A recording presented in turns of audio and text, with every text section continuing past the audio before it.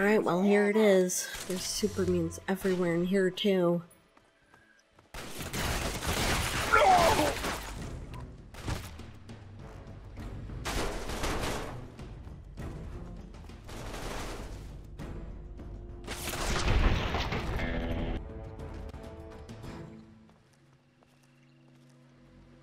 There's a terminal here. Museum of Technology, Employee Terminal. Log entry 2076-0202. Can someone please fix the planetarium projection system? The automated system that was just installed is prone to malfunctions at least once a week. We've had to interrupt the programming more times than I care to remember, and ended up taking over manually. I suggest we remove the system and bring back the human element so the audience will feel more engaged. B. Bell, Research Lead. 2076-0211. I'd like to lodge a formal complaint regarding the firearms exhibition that's planned for temporary display in the atrium. With the world tensions the way they are right now, I feel it's highly inappropriate to glorify these killing devices by promoting them as a tourist attraction. If this is some sort of patriotic gesture, then it is entirely lost upon me, and I urge you to rethink this decision. B. Bell, Research Lead. Wow, I like the way this guy thinks. 2076-0307. This is just a quick rundown of acquisitions we've been awarded for 2078. If any of these interest you, please stop by and see me so we can discuss it or submit a standard research request before the cutoff date. All submissions must be made by October 2nd, 2077, so now is the time to get them in. Supersonic Airliner. Zach's Computer Prototype. Original Model T-45D Power Armor Suit. Laser Pistol Prototype. B. Bell. Research Lead. 2076-1010. Our new addition to the spaceflight gallery, the Virgo 2 lunar lander, is now open to the general public and ready for viewing. I want to extend a hearty thank you and job well done to the entire research and restoration team for pulling that pile of junk out of mothballs and putting it in such fine shape. Many sleepless nights were spent on this project, and a small token of our thanks, you will find a substantial bonus in your next paycheck. Give each other a pat on the back. You've earned it. B. Bell. Research Lead. Oh, that's the lunar lander I'm looking for. Huh, it was kind of nice of them to give them such a bonus. 2077-0103. The virus that has been plaguing our archetype model FF06 mainframe due to an unknown attack has finally been localized by our research team and identified. After a complete clamp on the mainframe's core, I am happy to announce that the infection has been removed. The soul of this machine has improved. B. Bell, Research Lead. Alright, gotta go find that lunar lander.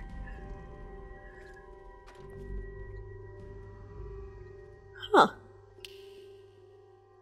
We are sorry to inform our visitors that this area is not available yet. We apologize for the inconvenience. Check back soon. Oh, this place gives me the display isn't creeps. finished.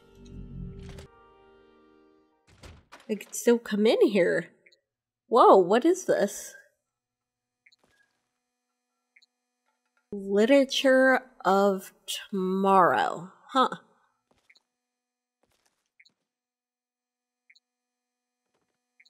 Oh, these are all the books I've been finding in the wasteland.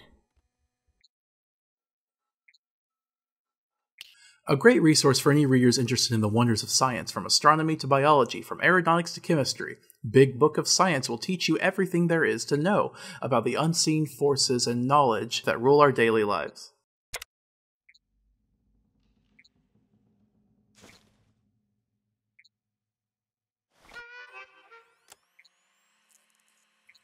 Big Book of Science Extract. Chapter 425, Computer Science. Technology is amazing. Now it only takes a couple of seconds to do enormous calculations, such as multiplying two 5-digit numbers or higher. Even if you do not aspire to be a grandmaster mathematician or computer expert, you will still benefit tremendously by acquiring basic skills and knowledge in this field for daily usage.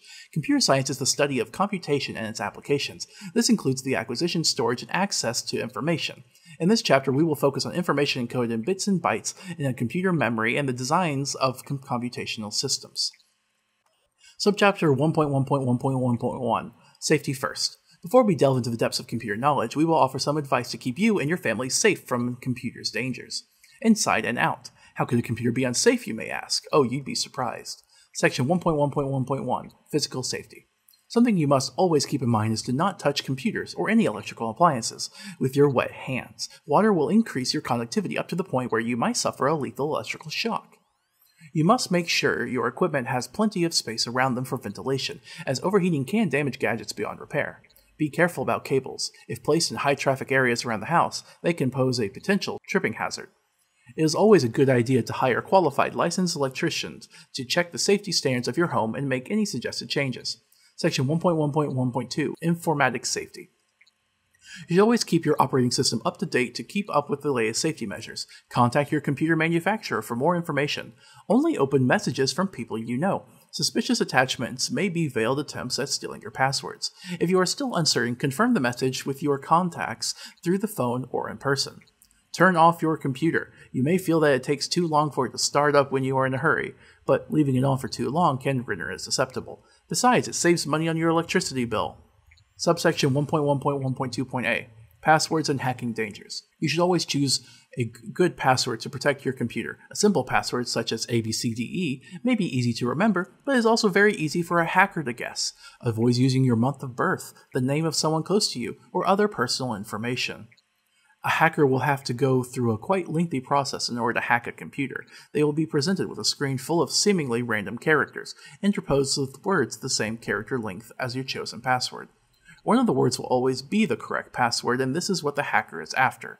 If they select matching brackets on the same line, even with other characters in between, the system may remove one of the fake passwords or reset the number of remaining guesses so they can keep trying. The brackets must be of the same type and on the same line. If they do not guess correctly, the terminal will tell them that the amount of correct letters they guessed, and they will keep trying until they either crack the password or they are locked out, usually after failing 4 times. If they manage to get in, they will have complete freedom to do as they wish with your information and files. So remember, do not use easy passwords, change them frequently, and keep different ones for different computers for maximum safety. Be mindful of your passwords, give them to no one. Oh, well, I know how to hack. I'm actually pretty good at it, but turns out even they knew about that vulnerability and just kinda never got around to fixing it. A translated version of a book coming all the way from the land of dragons and emperors. Chinese Army's Special Ops Training Manual details how covert soldiers learn to be as silent as shadows when dealing with their enemies.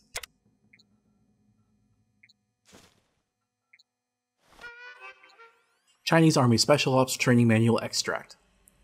When a soldier of the glorious People's Liberation Army must engage an enemy, he may do it in several ways. He may go face to face with the honorable foe and fight as boldly as the sea waves crash against the shore. Or he may go with a silent approach, sliding in the shadows like a viper and striking when the honorable opponent has let his guard down. Whether the object be to destroy an enemy settlement, to obtain useful information, or simply to scout unknown terrain, it is always necessary to begin by stepping around lightly, like the stork when hunting for prey, avoiding noisy sticks or traps meant to warn the foe of the soldier's presence. Heavy equipment, despite offering reliable protection, will cause the soldier's footsteps to be louder. Shed those cumbersome clothes, or move slow and steady, like the wind in the mountains, because on that depends a soldier's ability to move unseen. The soldier may be worried, may be sad, may be lonely, but while approaching the enemy quietly, the soldier must not sing, hum, or play music. Opponents who hear the music will be altered, but those who hear not the music think the foe is not there. Just as water, which carries a boat from bank to bank, may also be the means of sinking it, so reliance on stealth, while production of great results, is oftentimes the cause of utter destruction when the enemies notice the soldier's presence. They will assume the soldier has dishonorable intentions, and most likely attack on the spot. Once the soldier is confident the foe has not been made aware of his presence, he may finally strike, and thus he will be guaranteed to deal critical damage. He will win who, prepared himself, waits to take the enemy unprepared. It's interesting to read a book from the Chinese perspective. It really could do with learning more about stealth. The DC Journal of Internal Medicine is the most complete and unabridged medical guide that has been made available to the public. Need first aid? Wondering what amazing new discoveries about the human body have swept the experts off their feet? Read on.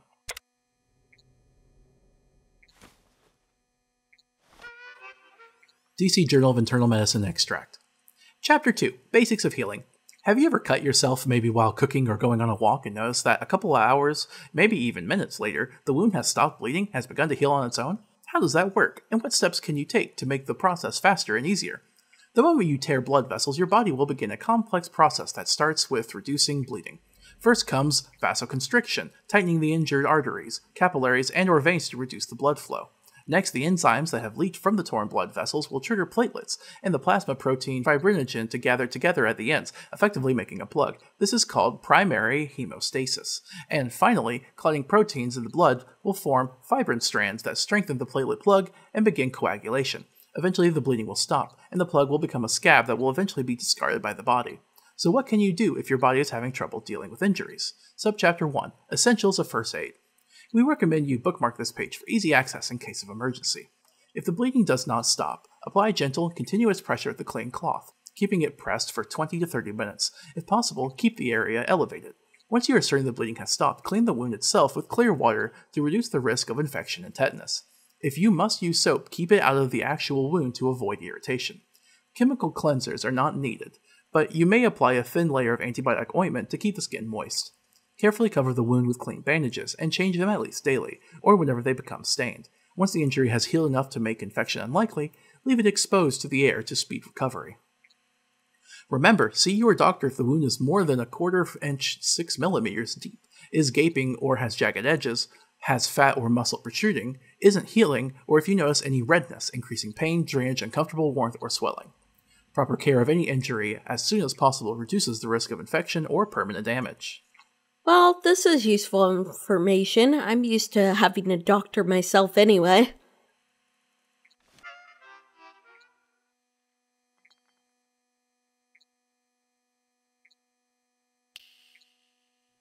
Young Dean, the pseudonym of retired engineer and nationwide famous electronics expert Del Conifer, writes a monthly magazine with great maintenance tips for keeping your household appliances in tip-top shape.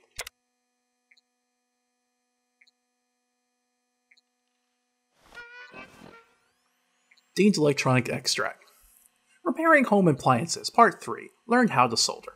Soldering sounds like a scary process, but in reality, as long as you are careful, it is extremely useful in a large variety of circumstances. It allows you to join metal items together by applying heat along with special metallic alloys, and allowing them to cool. Unlike glue, which forms a solely physical adhesive bond, soldering results in a permanent electrical and mechanical connection between metals. If you decide to repair your household appliance and it requires soldering of appliance parts, you will need to follow several simple but important steps. First, you must make sure you are knowledgeable on soldering safety. Check last month's issue for a handy guide. How to handle a soldering iron, that you have a proper surface to perform the task, and that you of course have the parts you need. Many times you will find yourself in need of small parts that may not be readily available. You could of course just go out and buy a new appliance and forget about the whole thing, but what if that isn't an option? What can you do in this case? It will be time to roll up your sleeves and try to get some repairs done. Feel free to check the list of reliable parts stores we have included at the end of the article, or just rummage around at home. Have an old gizmo that you do not use anymore? Maybe some gadget that broke years ago but you couldn't bring yourself to bring it to the junkyard. Crack that sucker open and poke around. You may find just what you need. Of course, you can often avoid soldering altogether if you're just replacing simple parts, but if you're not sure, you may want to consider calling a repair technician. Only attempt repairs you are confident about. Now, the tools of the trade. A basic set of precision hand tools will be all you need to work on most appliances. These do not need to be really expensive, but poor quality tools can be worse than useless and can cause irreparable damage. You should keep some straight blade screwdrivers, socket drivers, open end or adjustable wrenches of various sizes, needle nose pliers, wire cutters, tweezers, and dental picks in a toolbox in case you may need to fix something in a hurry. You should also keep a pair of safety glasses. Come back next month to tackle your first soldering project. Oh wow, this is good information to perform repairs.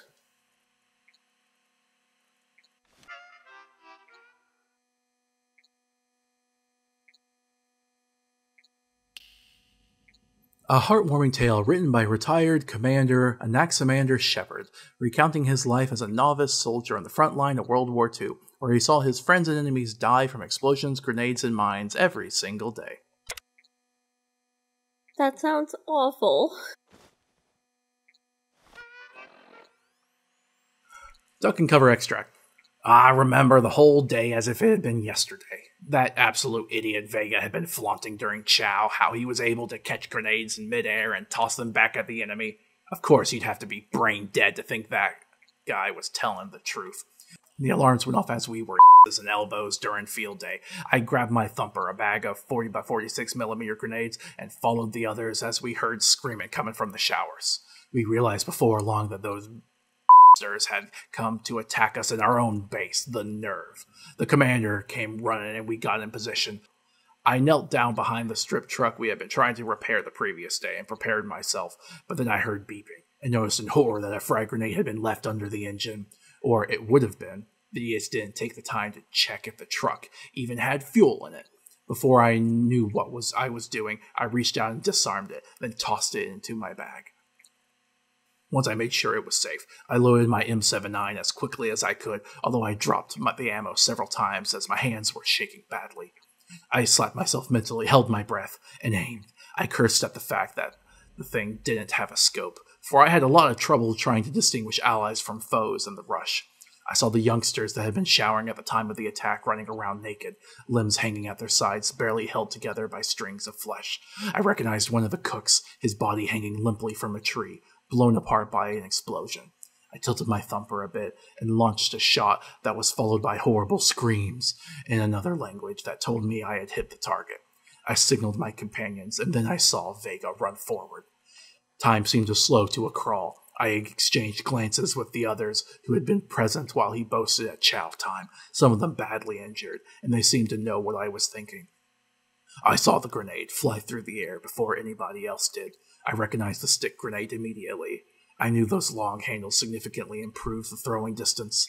Vega simply reached out and grabbed it. Then he turned around and smiled at us, holding it up in the air like a torch. I think the commander was screaming something at him as he lunged forward, but we never heard a thing.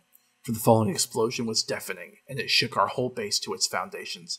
I woke up among the rubble, crawled out slowly once I realized I had broken my arm, and looked for any survivors. We were unable to find any remains of either Vega or the commander, and I learned just how far you need to stand from a live grenade in order to survive. Wow. War is hell. Sounds like World War II was really bloody. Kind of like now.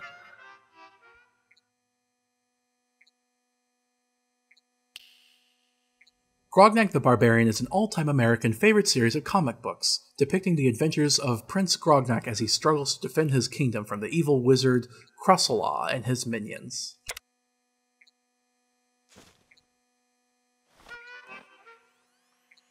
Grognak the Barbarian Extract. This is a novelization of issue 14 in the Lair of the Virgin Eater. "You will not get away with this!" exclaimed Bethesda, her long golden tresses falling over her shoulders as her bright blue eyes brimmed with unspilled tears. "Grognak will come, and he will destroy you!"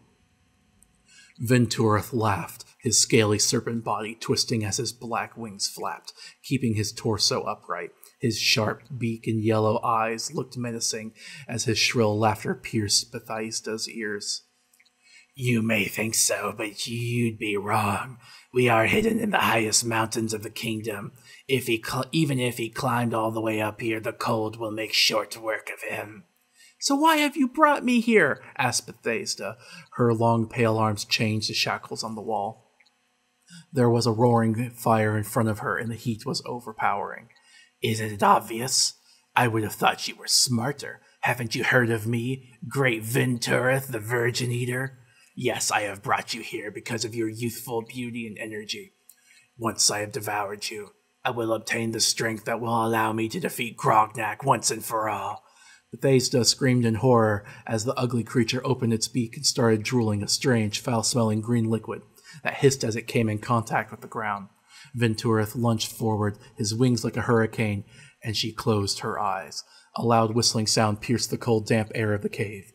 Gurgling sounds and horrible shrieks followed, and before Bethesda stood none other than Grognak himself, apparently unaware of the horrible cold outside of the cave and the unbearable heat from the fire, holding up Skyfierce, its double edges coated in black blood. The battle-axe had cut off one of Venturith's wings, and it had fallen into the fire, releasing a nauseating stench. "Grognak, how did you get in here?" he asked, furious.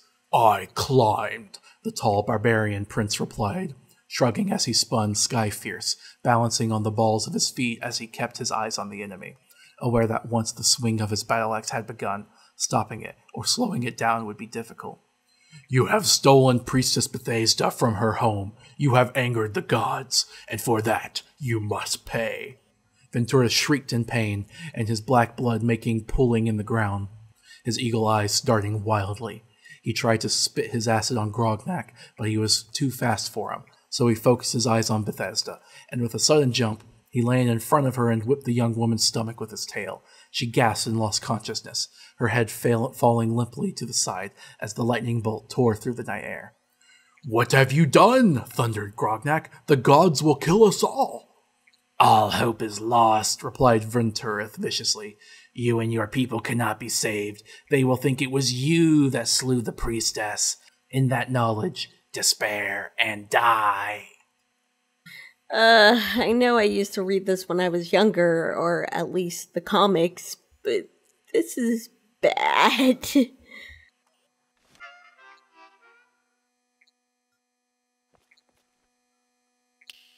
A staple of every American home, Guns and Bullets is an easy-to-understand guide to household weaponry.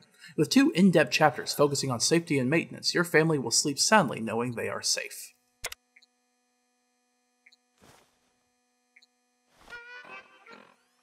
Guns and Bullets Extract. Chapter 4, on Accuracy. Despite what people may think, hunting and target shooting are among the safest of all sports when performed properly. You must constantly stress safety, sight alignment, and trigger control to avoid burning up your supply of ammunition if you aim to become a proficient firearms operator. Something you must always remember is that once you fire your gun, you cannot control where the shot will go or what it will hit. Be aware that, even keeping bullet drop in mind, a .22 bullet can travel over a mile, 1.6 kilometers, whereas shotgun pellets can travel 500 yards, 457 meters. Imagine how far a bullet will travel if it misses your intended target. An essential part of shooting accurately is using the proper ammunition. Using the wrong bullets or pellets can wreck your gun and cause serious personal injury. Be absolutely certain that the ammunition you are using matches the specifications of the firearm. Similarly, do not jeopardize your safety by allowing unqualified persons to repair or modify a gun. It is a mechanical device that requires periodic adjustments, but alterations made by an unskilled individual can make the gun dangerous, inaccurate, and will usually void the warranty. Every time you pull the trigger, focus on your breathing and trigger control. Press it smoothly and firmly. The last thing you want to do is slap the trigger, sliding your finger around it. This will facilitate the firing of follow-up shots when necessary. Remember, it's better to be a tad slow and hit what you are aiming at, rather than be the fastest shot in town and miss the target. You know, they kind of glossed over that the first rule of gun safety is to treat every gun as if it's loaded. A vicious piece written by disgruntled former presidential secretary Alina Weatherby, lying congressional style, criticizes the behavior of American politicians. Names had to be modified before the book could be published.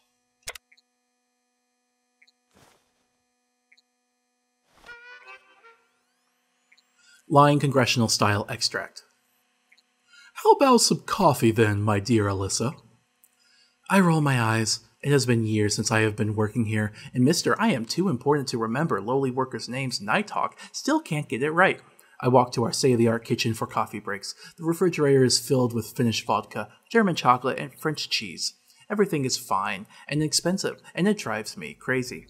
As I watch the coffee perk, I sit at the wooden table and look down at the long corridor of shiny white walls. At the end is my workstation. Mr. Nighthawk's office is through the door on my right. The coffee is soon done. I fill 2 mugs and bring them over. I, however, stop at Mr. Nighthawk's door when I hear him bellowing on the phone. I don't care. Tell those punks that they insist on trying to inflate the prices of those diamond studs, I'll send some of my people their way. That will teach them. But about poor Maria, that sweetheart, it's just her and her daughter sewing the curtains by hand. They're the only ones who would make them exactly as my daughter wants for her wedding, so tell them to take their time. Be gentle. I'm sure that will work better than screaming at them. And give me that file already. It's been over a week. I hear the phone slam on the desk and knock quietly. He tells me to come in. Mr. Nighthawk's spacious office, with his large black desk covered with expensive gadgets, looks intimidating. Fat, red-faced, short and sweaty, his sagging jowls and single tuft of blonde hair on top of his head, he makes me nauseous, but I steel myself for his usual string of morning complaints.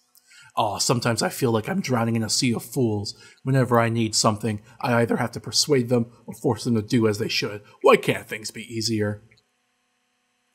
I leave the mug on the table, and he waves at the chair in front of his desk. I sit down as usual, resenting the fact that my colleagues thought that I was hired, not to manage the most important, strictly confidential papers, but to sleep with the boss. He is always coming too close, with that look in his eye that I know to watch out for. But dear Alyssa, listen up. Whenever you're reading with a tough customer, just tap into their inherent emotional drives and their important desire to feel important. Convince them there is nothing you'd rather do than listen to them, and you'll see. Or, if nothing works, just toss some threats their way. Look like you mean it, and they'll bend over backwards to do as you ask. Like you did last month? I ask mentally. When that orphanage wouldn't close down for you to build that new 5-star Statesman hotel, so you sent hired thugs to set fire to the kids' beds? He sips his coffee as he waits for the computers and fax machine to switch on. Well, that's enough of that. Aren't you free this weekend? I thought we could go together to the opera. And maybe for dinner afterwards. There are these people I'd like you to meet. Oh, wow, this is such an amazing insight into pre-war America. I'm so sorry she had to go through that, though.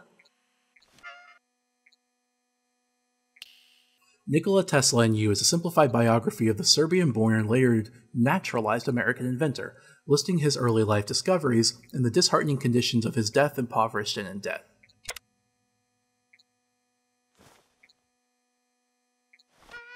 Nikola Tesla and You extract. Chapter 9, Nikola Tesla's Peace Ray, Truth or Fiction? Throughout the years, there have been rumors about a weapon that reportedly had been invented by Tesla in the 1930s, a particle beam gun he called the Peace Ray. He pitched his device to various military divisions, and although it was never constructed and the plans were never found, this invention evolved from a pop gun that he used as a boy and that he discusses in his autobiography. The pop gun worked by pumping air into the barrel and causing a cork to come barreling out. The Peace Ray device was, in theory, capable of generating an intense, targeted beam of energy able to dispose of anything you'd rather didn't exist. Tesla, however, soon realized that a ray would not have the energy to be destructive, as it would disperse over long distances.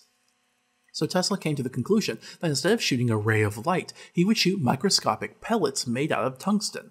He used an electrostatic generator to generate tremendous charges through an ionized stream of air, and then used his electrified stream to repel the small pellets and make them shoot out of an open-ended vacuum tube shaped like a cannon. This machine would be able to shoot down incoming enemies at distances of about 300 miles, 482 kilometers.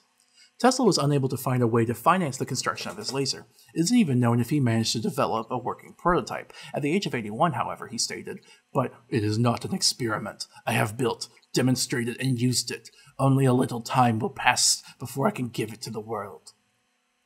Huh, I wonder if he ever actually made that.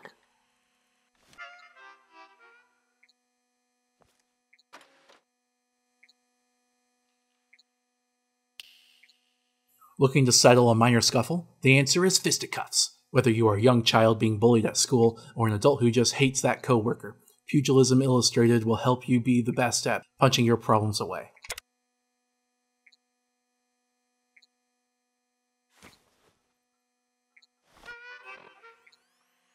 Pugilism Illustrated Extract. Chapter 2. Basic Techniques.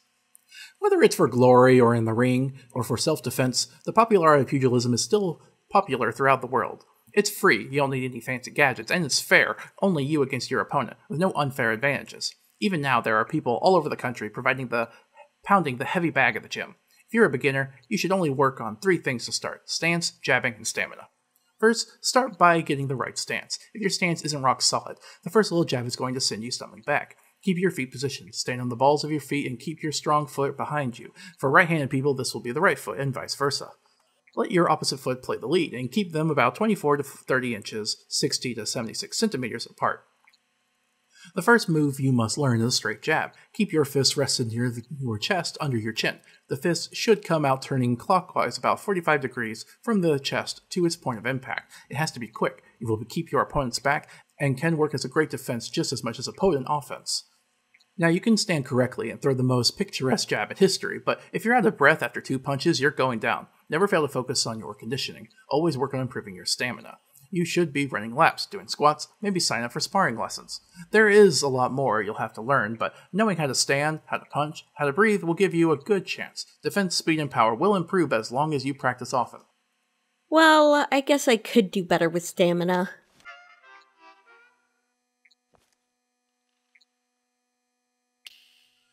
An unsettling tale of an unknown author, Tales of a Junktown Jerky Vendor, follows the adventures of Wolfgang, a young butcher who has fallen on hard times and must find a way to make ends meet, no matter the cost.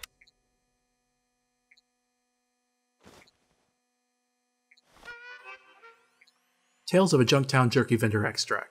Willow tossed the hula flowers and skirted at the bed in a temper. She could only smile and pretend things were going just fine for so long. She sat down at her terminal and ran her fingers through her hair. Some journalist she was. She had spent the last 6 months trying to crack the story, and yet no clue as to what was making all of these people go missing. She was working undercover at the local market of Junktown, dressed up as a hula girl and playing the ukulele to entertain the patrons of the restaurant who flocked to the place every day to order the jerky special. She didn't even know how to play the ukulele, for Pete's sake. She had hastily written a song, Let's Jilt Them with Junk, on the way there once she had found out what she would be posing as, and she was honestly surprised people seemed to like it. But not everything had been bad. She had met a young man, Wolfgang, a local butcher, and they had been seeing each other occasionally. They would talk for hours on end. She had mentioned to him she was short on money, which was true after the newspaper started, getting tired of her taking too long to figure out the story, and was giving her less and less to help every month, and he had gone out of his way to teach her some haggling tricks, which had saved her. Wolfgang himself had been on the brink of homelessness not long ago. She knew now to ask the tailor if that was the best price he could have offered her. The man barely ever had any customers, and he was always eager to make a sale. She would just let him decide the discount first, putting them in a perceived position of power, and she would walk away with a nice deal. When it came to dealing with the weapon dealer, she always paid in cash. In Junktown, people had devised a system of barter where they just traded goods or services without money, but she soon saw that the red-headed woman simply loved the feel of coins and bills, and was willing to offer her a small cut in exchange for that. Simple pleasures, Willow thought. And of course, once she had gathered enough old bottles and other valuable junk, she'd dump it all at the general supply store, where the nice old man would pay a bit more for bulk sales, probably because he was old and tired, and Willow always brought him a bottle of wine. But enough of that, she thought, as she started up her computer. It was time to write the day's notes. Another 2 young women had gone missing. She had managed to find pictures of them. She was typing away when she heard the doorbell, but there was nobody outside, just a small letter on the mat. I know a secret you may be interested in, it said, and I think you know one I may be interested in. Meet me at the warehouses tonight and we'll discuss. She dressed up as quickly as she could and left in a rush. This was the chance she had been waiting for. The night was inky black, the lone moon like a silver beacon in the sky. By the time she arrived at the warehouses, she could barely see, having left in such a hurry she hadn't brought her flashlight. The door opened with a blood-curdling creak, and she stepped in, noticing a flickering light that told her whoever had sent the letter was waiting for her there. The door slammed shut with an ominous noise. She made her way towards the light and stopped, her heart freezing in her chest. There were slabs of meat hanging from hooks and lying on the tables. There was something unsettling about them. Her eyes wandered until they met a young man wearing an apron, who was busy hacking away with a cleaver, a pool of blood on the ground. He turned around and smiled. Why, hello there, Willow. Nice to meet you here. Wolfgang? What? How? Was it you? Did you send the letter? He nodded absentmindedly as he wiped the knife clean with a cloth. So tell me, darling, who sent you here? What? I came here because you asked me to. He lifted a bloody hand to stop her blabbering. No, I mean, who sent you here?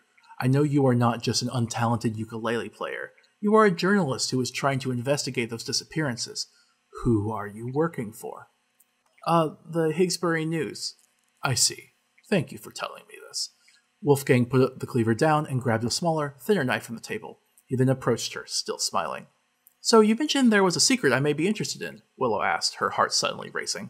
What was that? I'd like to know. Her boyfriend nodded and gently put his hand on her shoulder, playing with a strand of loose hair. She felt a shiver go down her spine. Of course. As you know, I am a butcher, and everybody goes crazy over the jerky I sell. I hunt, I field dress the meat, make the jerky, and offer it all over the town. People love it. Willow's hands went clammy, and her eyes started darting wildly. Why are you working here at this hour anyway? It's almost midnight. I like to take my time. The moonlight filtered through a window, and a bucket under the table Wolfgang had been working caught Willow's eye. There was something golden inside. Or was it copper? Was it wires? Was it... Her mouth filled with bile as she realized what it was. She had seen it just a couple of hours before, in a picture. It was that missing girl's head. My dear Willow, you see, the jerky is made of people. Then he lunged at her. Willow tried to scream, but her windpipe was no more. This is horrifying. This must be a work of fiction, but the author wrote something that is strangely relevant to the post-war world.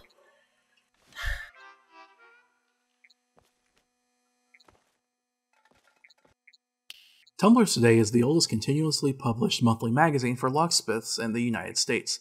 Its popular column on lockpicking, described as educational only by the authors, means the supplement can only be bought with a special permit.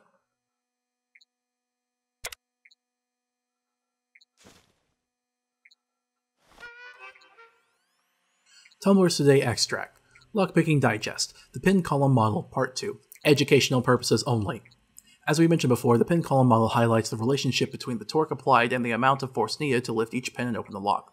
A good way to understand this is to feel the effect of which your torque wrench, which can be anything that you can use to move the lock like a knife or a screwdriver, and the pressure applied by your pick, which again can be anything from a professional steel pick to just a bobby pin and anything in between. Insert your torque wrench carefully into the lock plug and move it around to identify the pins. Once you find one, introduce the pick and apply the pressure. The forces acting on your pick will be the friction from the sides, the spring contact force from above, and the contact force from the key pins below. All these forces could easily break your pick. The spring force will increase as you push the pins, but the increase is slight, so do not fret. Keep a steady hand, the pins will not move unless you apply enough pressure to overcome the spring force, but the more torque you apply to the plug, the harder it will be to move the pins. When the bottom of the driver pin reaches the end line, the friction binding force drops to 0 and the plug rotates slightly, until some other pin makes it stop. If needed, repeat the previous process until you have dealt with all the pins, and eventually you will open the lock. This may sound like a lot of work, but practice makes perfect. The only way to learn how to recognize and exploit the defects in a lock is to train as often as you can. Anyone can learn how to open desks and filing cabinet locks, but the ability to open most locks in under 30 seconds is a skill that requires practice. Huh, no wonder this book has been so helpful for me. Angelino cook Tim Heidecker wrote U.S. Army 30 handy flamethrower recipes for charity, and all proceeds were donated to burn awareness programs. The book, however, was heavily criticized as making fun of the plight of burn victims, and was soon discontinued.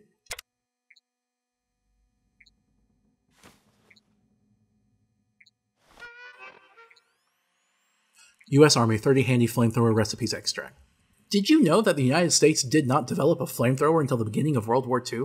The Kincaid Fire Extinguisher Company was given 90 days to develop one, and, as you may expect, it was largely a failure. Their second model, however, called simply M2, was considered the most outstanding flamethrower of World War II, and was used with great success against the Japanese. The basic idea of a flamethrower is to spread fire by launching burning fuel. They can be carried by the operator or mounted on a vehicle. We will use the former in this book. We recommend a 2-cylinder system, where a backpack holds one cylinder with inert propellant gas, usually nitrogen, which pushes the liquid fuel out through a hose, and the other holds flammable liquid. The gun nozzle has an ignition system attached, and when the fuel comes out, it catches on fire and is launched at your target. Easy peasy. Let's put this bad boy to a test, shall we? Here is a simple recipe for you to surprise your loved ones and get acquainted with your new gizmo. Recipe 1. Smoke roasted lamb shanks. In this rookie recipe, we will not apply heat to the meat directly, but rather cook the meat through smoke. It goes wonderfully with mashed pumpkin and hard-boiled eggs. Ingredients: 4 lamb shanks, olive oil, coarse salt, and freshly ground black pepper, 1 cup chicken broth, 1 cup red wine, 4 sprigs of fresh rosemary. Preparation: 1. Loosely wrap your lamb shanks, previously oiled and dusted with salt and pepper, using aluminum foil. 2. When ready to cook, gather wood and coal on your grill. Then have a go at it with your trusty flamethrower until the wood has burned completely, for 4 to 5 minutes. Let the fire settle until only smoking embers remain. 3. Arrange the lamb shanks in their foil on the grill grate, and smoke them for an hour. Pour your broth and wine carefully over each lamb shank, and top them with a sprig of rosemary. 4. Toss in more wood and coal to increase the temperature, using your flamethrower if needed. Continue to cook the lamb until the internal temperature is 180 degrees Fahrenheit, 82 degrees Celsius, which should take from 3 to 4 hours. 5. Carefully open the foil packets and transfer the lamb and any accumulated juices to a platter. Enjoy. Didn't they make flamethrowers illegal after World War II because of all the war crimes and stuff? I mean, I guess they're still used domestically.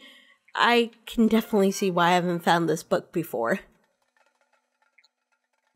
Alright, well, that was really interesting. Let's go look at some of the other exhibits.